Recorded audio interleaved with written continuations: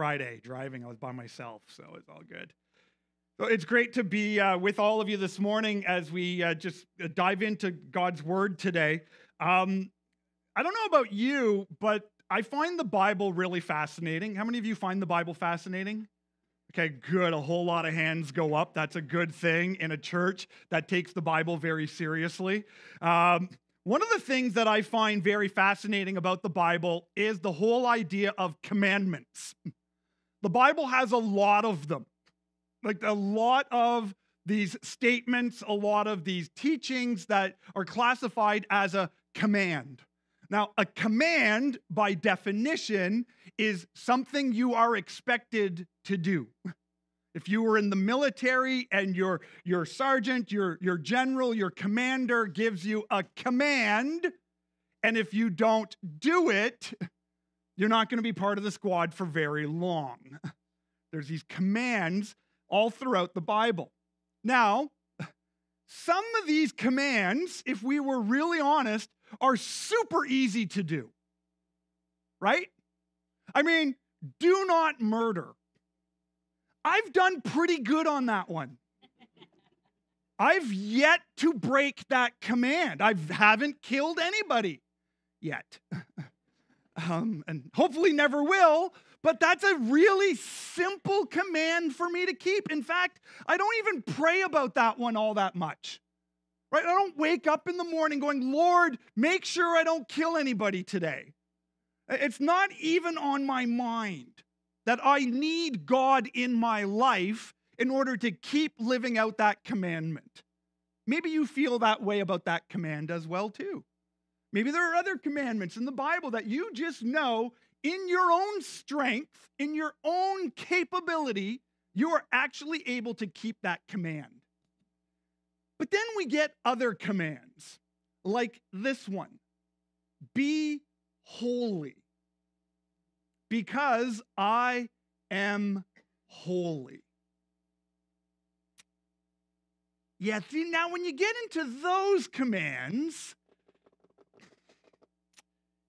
those are the type of commands that are easy to just skip over. One, because what does it even mean to be holy? And two, I don't even think I have the capacity to be holy. So when we see a command like be holy, and this is an Old Testament command and a New Testament command.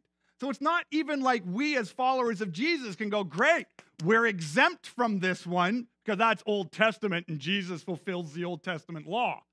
No, the Apostle Peter reminds the church that the church still lives under the command to be holy because we worship and follow and represent on earth a holy God. So there's two things that we can do with a command like this. Either ignore it or become extremely legalistic and judge one another to ensure that you are being holy.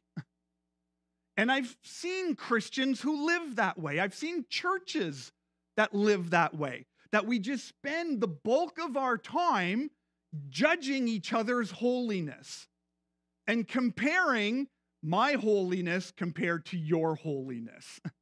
And how am I doing with this?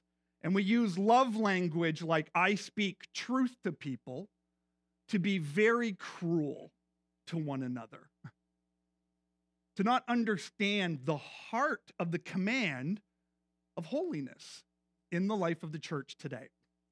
So last week, we kicked off a new series where we are looking at the teachings of the prophet Isaiah from the Old Testament. This is a prophet who lived hundreds and hundreds of years before Jesus was born.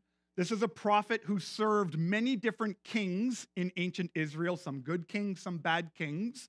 And the kings just kept getting worse and worse and worse under the prophet Isaiah, that eventually the Babylonians came in, completely destroyed the state of Israel, completely destroyed the temple, and took the people of Israel into exile.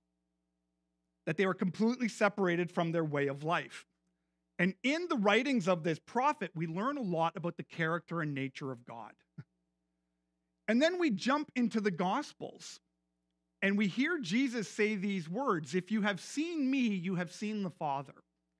Again, in a world and in a culture like we live in today, where so many people feel like God is too big to understand, that I can't fully grasp the character of God, Jesus actually says that's not true. That if you see Jesus, if you look to Jesus, you can understand the Father. We might not always understand his ways. We might not always understand his choices, but we can fully understand his character and his nature just by simply looking at Christ. So that's what we're doing. We're looking at this teaching from Isaiah, looking at the teachings of Jesus and the character of Jesus, and then taking it to us as the church. How do we reflect the character and the nature of God in the world that you and I live in today? And so today, we're going to be talking about the characteristic of God's holiness. God's holiness. Now, the concept of God's holiness is a central theme throughout the entire Bible. From beginning to end, we learn that God is holy. What's fascinating about this terminology of God being holy is that biblical scholars don't even have clear agreement on what holy even means. Because holy is so big and is so different than anything that you and I could possibly imagine that we get lost in the definition of it. Like sometimes in order to make such a big concept of holiness to make sense, we'll say things like, well, it just means to be set apart. Holiness means to be different, to be set apart. Now that's a part of it, but the problem with that is I'm a nerd and I like to paint little soldiers. Well, I have paintbrushes that are set apart to only be used on my little plastic soldiers. And if someone goes into my hobby section and uses my paintbrushes for something different than what they were set apart for, I get very upset. Like, don't use my glue, my special expensive glue, to like fix a button on a sweater. It's not for that. It is set apart. Now, is my glue and paintbrushes holy? No, they're expensive, but they're not holy. Okay? So it's so much more than simply being set apart. There's a vastness to the holiness of God that I think is a challenge for us to grasp. So what I'm going to do today is attempt to just give two ideas of holiness when it comes to God and how God is so holy. Give two ideas of God's holiness, and then look at our lives. So if these two things are true about God the Father, true about God the Son, Jesus Christ, and still true as a commandment for the church, how does holiness change us? And change how we even do church? Change how we live our lives, okay? So I'm going to look at the prophet Isaiah. If you want to follow along, I'm reading from Isaiah chapter 6. Isaiah chapter 6 happens very early on in the ministry of the prophet Isaiah. And in Isaiah chapter 6, in just 4 tiny little verses, Isaiah receives a vision of heaven, the throne room of heaven where God in his glory dwells. Now, what's fascinating about the Bible and fascinating about the whole teaching of heaven is throughout the entire Bible, we only have 6 people who have received a vision of what heaven looks like. There's Isaiah, there was Ezekiel, there was Daniel, there was Peter, there was Paul, and then there was John. Only 6 people throughout your entire Bible ever gets a vision about heaven. And it's so incredibly mind-blowing that they don't even know how to describe it. And they use a lot of word pictures to try to write down what they are seeing in this vision. And what's fascinating about it is like we as modern day Christians, like we want to know what heaven is like. We want to know what heaven, Pastor, what do you think heaven's going to be like? And the problem is we don't know fully. It's too big for us to grasp. We can't get, and the Bible is kind of vague on it. I wish when people say, well, is my puppy going to be in heaven? We just put our dog down this week. No, I didn't, but other people. And it's like, is my puppy going to be in heaven? I don't know. It doesn't say. Like, how is this going to work in heaven? I don't know. It doesn't say. But one thing is very, very clear about every single vision of heaven is that every single, these 6 men who had a vision of heaven, is they were blown away by God's holiness. That is what stood out, is the holiness of God. So let's read Isaiah's vision in Isaiah chapter 6. And starting in verse 1, it says, in the year that King Uzziah died, I saw the Lord, high and exalted, seated on a throne, and the train of his robe filled the temple. Above him were seraphim, each with 6 wings. With 2 wings, they covered their faces. With 2, they covered their feet. And with 2, they were flying. And they were calling out to one another, holy, holy, holy is the Lord Almighty. The whole earth is filled with his glory. And at the sound of their voices, the doorposts and the thresholds shook, and the temple was filled with smoke. And as Isaiah is in this vision of this holiness of God, his only response is, woe to me. I am ruined. I am a man of unclean lips. And I live among a people of unclean lips. And my eyes have seen the King, the Lord Almighty. Again, I find passages like this just so amazing because it's so small. It's 4 little verses talking about just this glory of heaven. And the prophet's response of stepping into this vision, it's a response of, I don't belong here. This place is too good. It's too perfect. It's too other. It's too vast. And I am a human being of unclean lips. In other words, everything out of my mouth is no good. I don't belong here. You see, it's interesting when kind of modern day people like to write books that I died and went to heaven. Usually the response of people when they want to sell this type of book is it's like, wow, look how this place was great for me. And look how all these people I love came to meet me. And look how I got everything I wanted. And look how this was good for me. And look how this was good for me. And look how this was good for me. But every vision about heaven in your Bible is not about, wow, look how good this is for me. Every vision in your Bible is like, holy smokes, look how great God is. And it's not about me at all. See, holy, holy, holy is the Lord God Almighty. Again, short little passage. So we talk about people say, well, Pastor, what's a seraphim? Great question. I don't know.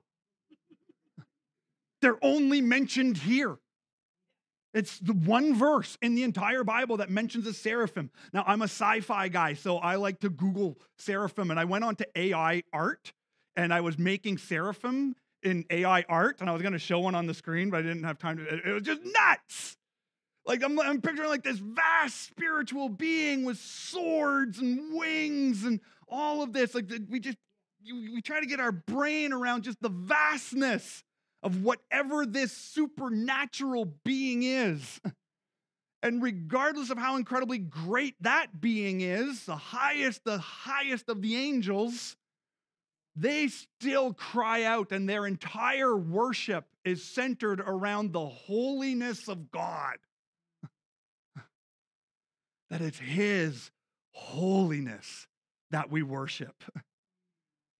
It's because of God's holiness that we bow down. The angels, they cover their eyes. It's almost like even the angels don't deserve to see the glory of God. And when they cover their feet, it's even like the angels don't deserve to tread and walk where God walks.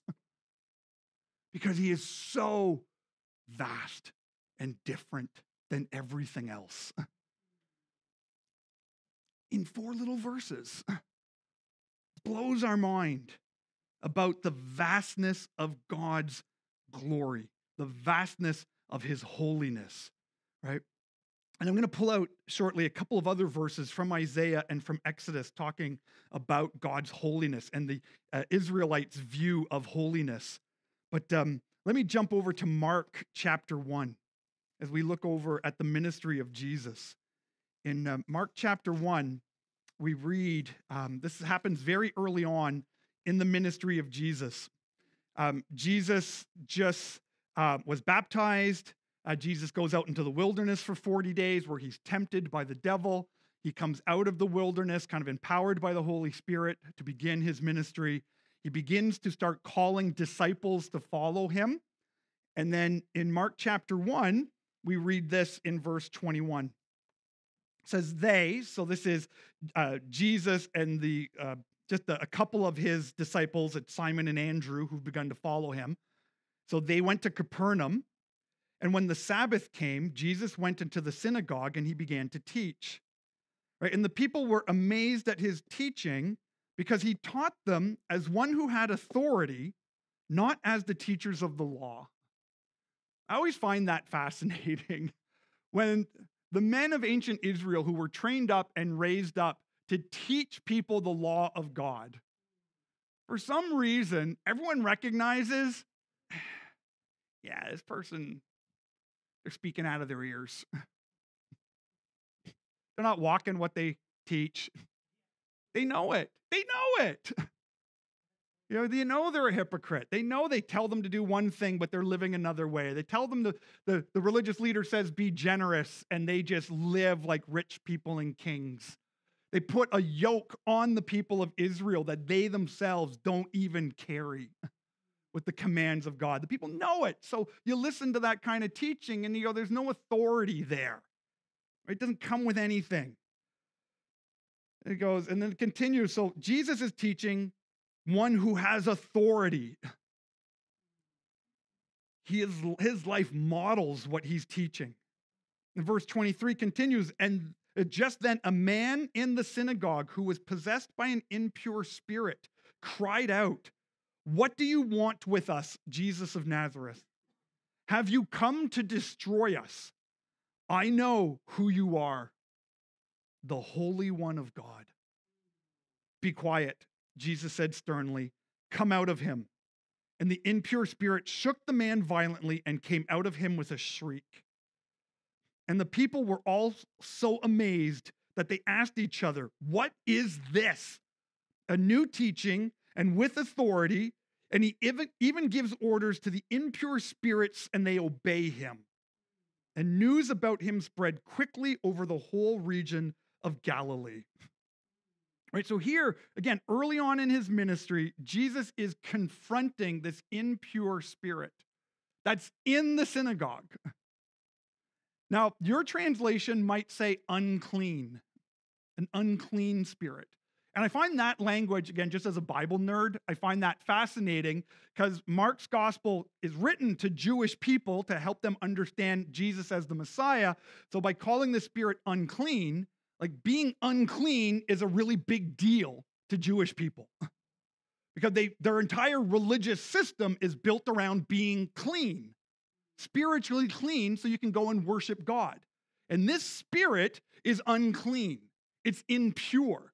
In other words, that type of spirit has a way of impacting your worship of God that you can't because you're unclean and impure, which is the exact opposite of the Spirit of God, where the Holy Spirit comes on us as his followers and makes us clean and makes us pure permanently for eternity, right? And so you got this unclean, this impure spirit who sees Jesus teaching with his authority.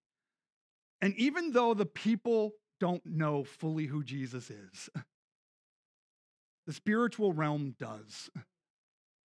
And the spiritual realm sees Jesus teaching and declares him to be the Holy One of God. The same Holy One seated on the throne in Isaiah chapter 6. We actually read, if you fast forward to Isaiah chapter 41, the Holy One of God is the title that Isaiah gives to the coming Messiah. And the spiritual realm knows who he is. And he's like, you've come to destroy us, that we can't even stand against your holiness. See, holiness of God, holiness of Jesus, we see visions of it, we see evidence of it as the spiritual realm interacts with it. And then the challenge for us, I believe, as the church, is going, what do we do with the holiness of God? See, as we explained last week in this series, the challenge, I believe, for us as followers of Jesus is the truth of the matter that, the truth, I'll get my word, you were created in the image and likeness of God. That's what the Bible teaches. And I've said this before, and I will say this to the day I die. I do not believe you are an accident. I do not believe you evolved from scum. I do not believe some lightning bolt hit a pool of ooze and you are here now. It's not what I believe. You were created by a loving, holy God, and you were created in his image and likeness. We are image bearers of God. So God's holiness is in humanity. But, as we've been talking about for the last couple of weeks, there's this thing called sin, that it's not just a bad attitude, it's not just a doing something wrong or I didn't do what I should do. Sin is a disease that has completely engulfed us and has completely messed us up, body, soul, and spirit. So much so we don't even recognize it sometimes, the brokenness of humanity because of sin. So there's this call of holiness to the church as image bearers of God, but we're still dealing with the fact that you and I are broken images of God in the world.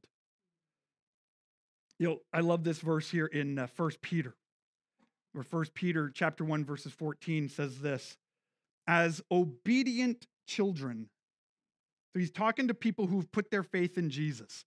If you turn to Jesus to save you from your sin, you are a child of God. So he's not talking to non-Christians out there. He's talking to the church. As obedient children, do not conform to the evil desires you had when you lived in ignorance. Well, this is this idea before you were a Christian, before you gave your life to Christ, before you turned your heart from sin and turned your heart back to God, before you repented, you lived in ignorance. You didn't know. Like, I can actually look back, because I came to Christ in my late 20s, I know my ignorance. I know the way I was living. I remember it well. But I just didn't know. I was living like the way the world lives. And everyone else around me was living this way. And so that's just how humans live. You know, we don't go around blaming one another for this. It's like it's how we grew up in the culture that we find ourselves in. But then suddenly when the Spirit comes into us and he begins to correct and to counsel and to rebuke and to transform, suddenly there's this teaching here that, well, these evil desires that you used to have when you were living in ignorance, don't conform to those anymore. Why? Because just as he who called you is holy, so be holy in all that you do. Because it is written, be holy because I am holy. So the big idea, as we're going to unpack holiness a little bit. So the big idea that I want to encourage you with, and you might want to write this down, talk about it in your life group this week, is this idea that God calls the church to reflect his holiness by living set apart, righteous lives devoted to him. God calls the church to reflect his holiness by living set apart, righteous lives devoted to him. Now, what does that mean? Does that mean we got to become these legalistic, angry, crusty people again? No. But it means we need to maybe look a little different than what culture looks like. That we need to look and live a little different than what the world looks like and how the world lives.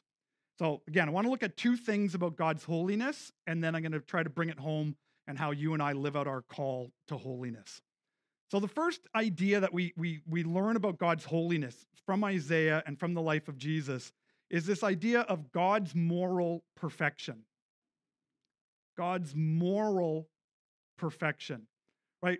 Part of holiness means that God is perfectly pure without sin, right? This is one of the key things about God. This is one of the key things about Jesus is that he's completely, totally free from sin, the influence of sin. His decisions are completely done from a moral perfection, right? His actions, his nature, his character are flawless. He's completely separated from any form of moral imperfection.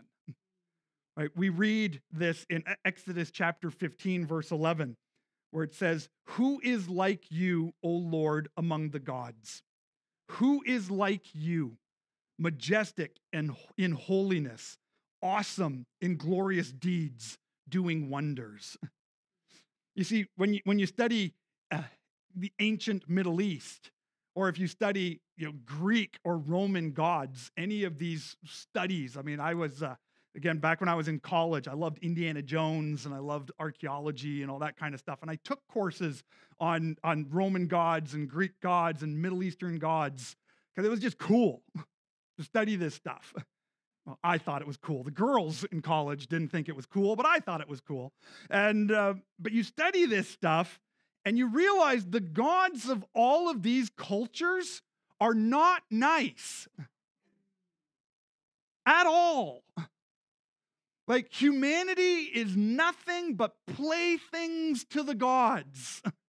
It's like there's this giant cosmic chessboard, and you and I are being moved along this board for the sheer enjoyment of some god who wants to see you get smited for just the pleasure of watching you burn.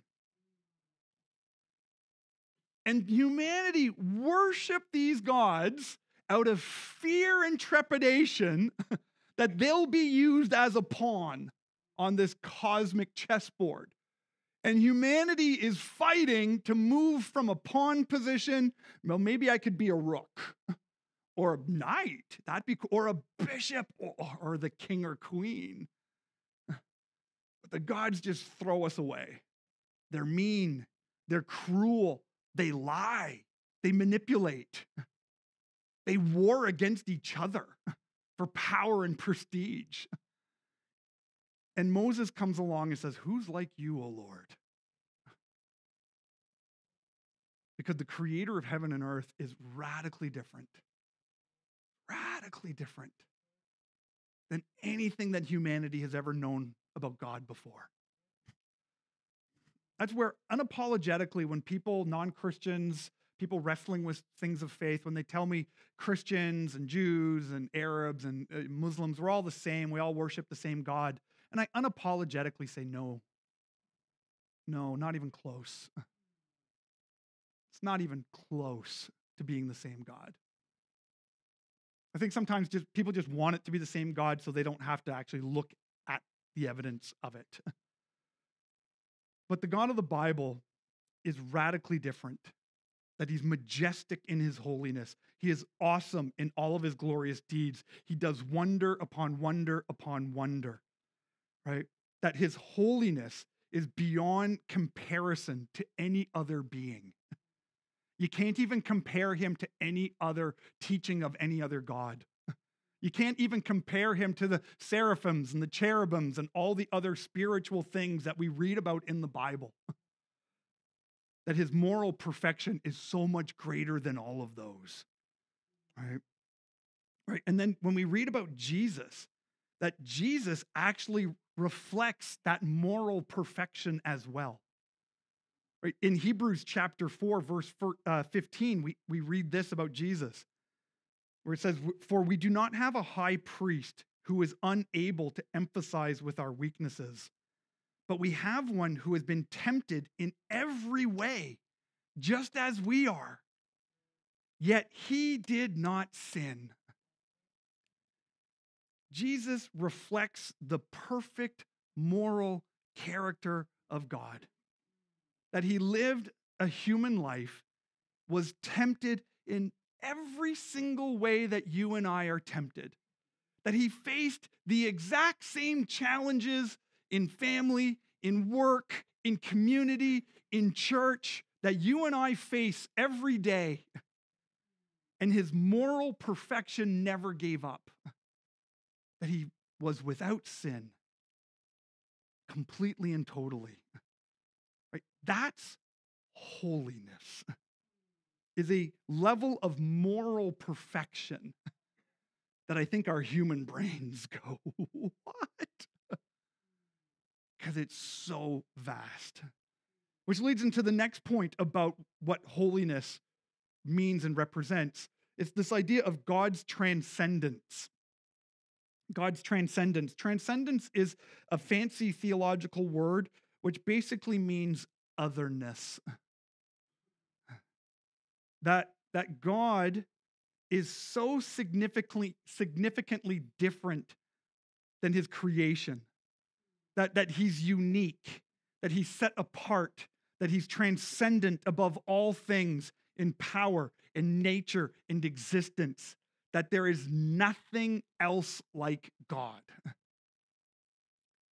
Isaiah 55, verses 8 and 9, give us that picture of God's transcendence, of God's otherness, where God himself declares this. He says, "For my thoughts are not your thoughts." God doesn't think like human beings. "Neither are your ways my ways." Humanity's ways to get things done is not the way God gets things done, right? "My thoughts are not your thoughts. Your ways are not my ways, declare the Lord. For as the heavens are higher than the earth, so my ways are higher than your ways, and my thoughts are higher than your thoughts." It's completely different. I mean, last week we talked about justice. And there's a deep desire in so many of us that we desperately want justice, especially if we've been wronged. And we go, when am I going to get my justice? Well, the Bible doesn't say you're ever going to get it. Because in our humanness, our ways is to get justice. And God's going, yeah, it's not my way. I'm completely different. I'm completely unique. Not like the way humans think about all of these things, right? Is that God's transcendence, his holiness, makes him completely and totally unique. Right? And again, we see that modeled out into the ministry of Jesus. Like when we read in Mark chapter 1, why does Jesus have this authority that no other religious leader around there has? Now, I think sometimes we as modern day Christians, we give the religious leaders of Jesus's day a bad rap. And we mock the Pharisees and we mock the Sadducees. Oh, how stupid they are. If I was there, I would have followed Jesus. No, you wouldn't have. I probably wouldn't have. Most didn't, but some did. Some did. They knew who he was, the Holy One of God. and they followed him, okay? But even them still didn't have the same authority that Jesus had. Why? Because he's completely unique. Because he's a completely different teacher. That he's shown up with a completely different power. That he's God in flesh, walking among humanity. Right? So we see God's moral perfection, we see God's transcendence as being a part of his holiness. And remember, the big idea is God calls the church to reflect his holiness by being set apart, by living righteous lives devoted to him. Right? So the challenge, I think, for us is what do we do with the concept of moral perfection and oneness of transcendence in the church? Does it still have a place today? Well, hopefully you know the answer is yes, but the challenge is how? How does God's moral perfection and God's uniqueness, his holiness, still play out in the lives of the church? Because again, this isn't an Old Testament teaching. This is a New Testament commandment. Be holy. Because I will smite you if you're not. Be holy, or the other people in your church will judge you harshly. Be holy, or you won't be welcomed here. It's not what he says. It's be holy, because our God, whose image we bear, is holy. Right? And I think the challenge for us is understanding how God works in our lives in the topic of moral perfection and transcendence or uniqueness of otherness in the life of the church. And you can see this play out if you read different Christian literature. If you just, you can read about this even in the newspaper because it's big news today, where we see more and more and more Christian denominations splitting and fighting over the morality of today's culture, where more and more and more churches are embracing the morality of today's culture. And then they take the morality of today's culture, and then they take the Bible, and they try to then make the Bible show that today's culture is right. And that everyone should move towards culture's morality. The challenge for that as the church is if you find yourself having to force a Bible verse into a moral opinion, it doesn't work that way. The Bible's actually super clear. There's not a lot of big mystery about God's morality.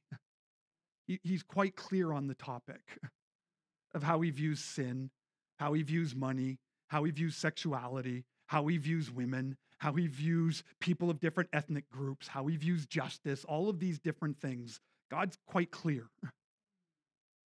It gets muddy when you and I as human beings don't like God's morality and we want our own. And the only thing that can help us with that is to come before this holy God and say, heal me. Change me. I don't like the fact that God has a certain view about sexuality, but it's God's moral view about sexuality. So God, instead of me trying to change you, which is a losing battle, just so you know, how about we approach God and saying, God, heal me.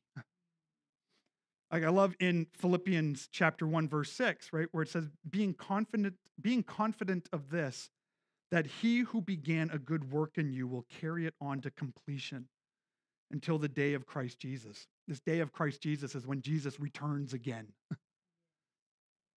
And that God will continue working on us. And sometimes we move into God's moral perfection more and more. It's a journey. Sometimes we backslide and get a little mucky in the world's view of morality, but God's not done. Even in these churches that I see, and it breaks my heart and I weep over them, that choose to follow the teachings of the world instead of the teachings of the Bible.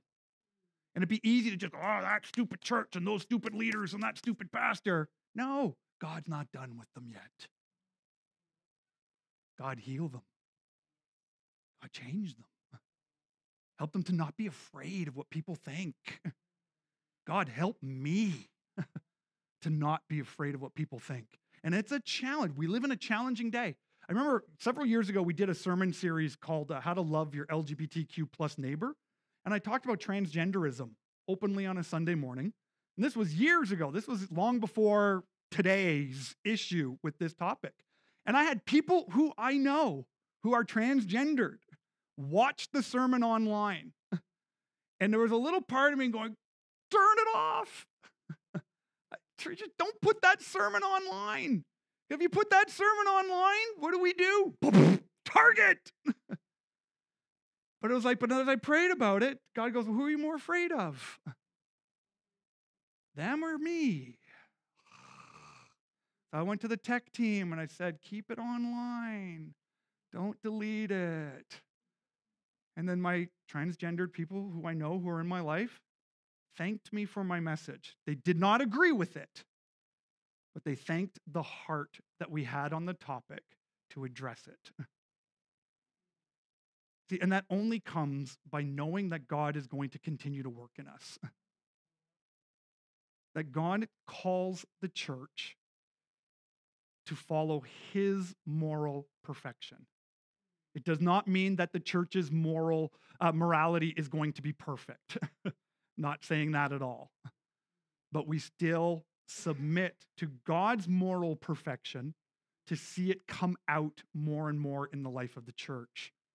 Right? And the same is true for God's transcendence, for God's otherness. We have to trust that God is still working in our lives with that as well. You see, you are supposed to look different than your non-Christian friends and your non-Christian families. Now, it doesn't necessarily mean you got to be the weird Bible thumper or the person who protests everything or anything like that. I'm not saying that. But there should be an otherness about you. Like if you go and work in the business world, if you're a salesperson, how you do sales should be a little different. There should be an otherness to you. If you're in politics, and this is I keep saying I'm going to do a whole sermon series on politics. Christians, there should be an otherness to us. We don't play the game just because it's the game. There's an otherness to us that should look different than everybody else. As a stay-at-home parent, as a high school student, there's an otherness to us. But it's so easy to conform into the world. Whether out of fear, whether out of not wanting to look overly religious or legalistic. But we have to approach, again, as we read in Philippians chapter 1, verse 6, we have to believe that God will bring healing into our lives, that he will continue a good work in us. That in my business, in how I raise my family, in my politics, in whatever it is for us, that God is building me into his transcendence to reflect his otherness. Yeah, we always talk about this as leaders here. We talk about the Church of Canada. We're not supposed to look Canadian. Just like if you're from Africa, you're not supposed to look African. If you're from the Middle East, you're not supposed to look Middle Eastern. So often we excuse ourselves because of our culture. Oh, this is just Canadian culture. Well, this is just African culture. Oh, this is just Middle Eastern culture. No, we're supposed to be Christian. We're supposed to have Jesus culture. Okay? Oh, well, I'm always late because that's my culture. No. Let your yes be your yes and your no be your no. It's like, well, all these things, we're countercultural, have a uniqueness to us. That's the challenge for holiness. It doesn't mean we're always going to get it right, but we have to pursue it. We'll stumble over one another as we wrestle with holiness. But again, just like justice last week, I firmly believe there is a desperate need for the church to reflect God's holiness. Because if we're just reflecting the moral purity of the morality of the world, if we look exactly like the world, what do we actually have to offer? Nothing. There are better things to do on a Sunday morning than me get up here and teach you the world's morality. Or to point you to a God who's no different than any other God. But we come together and we worship in the name of Jesus because he is morally perfect, that he is completely unique, that he is the God above every other God, that he is the name above every other name, and that he is the only one who truly deals with humanity's sin. Not because we are so religious, but because he is so perfect and so holy, that he would be willing to die in our place to pay for our sin, and that we are made completely pure, free from the influence of any impure spirit because of his holiness. And we get that by simply saying, Father, forgive me. Heal my heart. Clean my soul. Touch my body. And use me for your glory.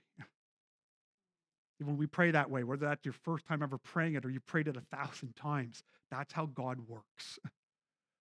And step by step by step, his holiness is shown everywhere that we go. Let's pray. Father, like the angels in Isaiah's vision, we cry out, holy, holy, holy is the Lord God Almighty. That we come to this space in person and online, not in any other name. Not in the name of Greenbelt, not in the name of Pastor Kevin, not in the name of any programs that we run, but we come in the name that is holy. And we come in the name that saves us from our sins. And we come in the name that frees us from the impure spirits of the world. And we come in the name who builds us up in his holiness. And so, Lord, as we continue to worship, I pray for all of us that maybe there are parts of our lives and we've been wrestling with this idea, that we know that you want to change parts of us and we've been fighting against you. Father God, I pray that even today we would submit, that you would continue a good work in us to draw us closer into your moral perfection and into your uniqueness. And a little bit more of your holiness would be shown to the people around us even today.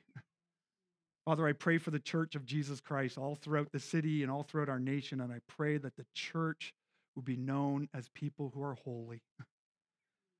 Not in a self-righteous religious way, but in a humble, loving way that shows the world that you're different, that shows the world how much they need you. So Lord, as we continue to worship, continue to speak to